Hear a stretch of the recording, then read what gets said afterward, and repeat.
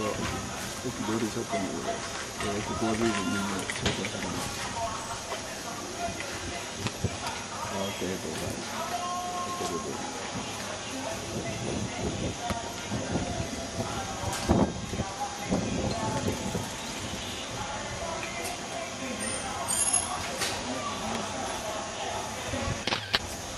ここで、立石商店街もお世話になりました。シューズほそやです。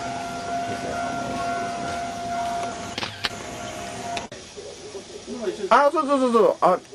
あの時ね、消防署に、消防署の前で歌いたいんですけどって言いに行ったんですよ。それで、消防署の前で、今度なんだ、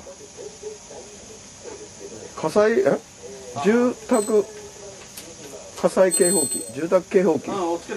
そう。それをやっぱりみんなはね、初期消火っていうか理解しないとあれだと思って、それで来たんですよ。来たんじゃなくて話しに行ったんですよ。そういう歌作ったんでで歌わせてくれっつって。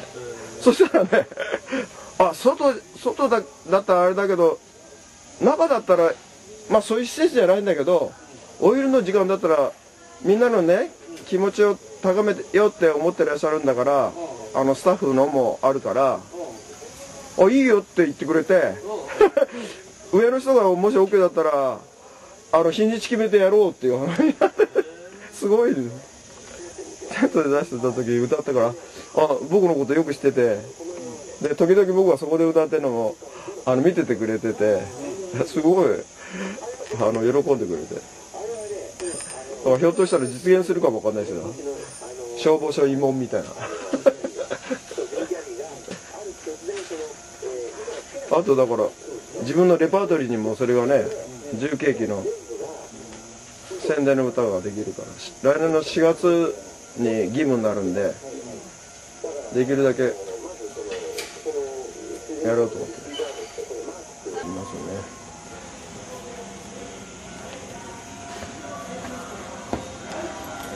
リーズナブルな人が集まって、よくお話に行きますよ。お話して買うっていうのは基本で、いつも補助を店長さんいらっしゃって、おじいちゃんもおばあちゃんも買うんですか。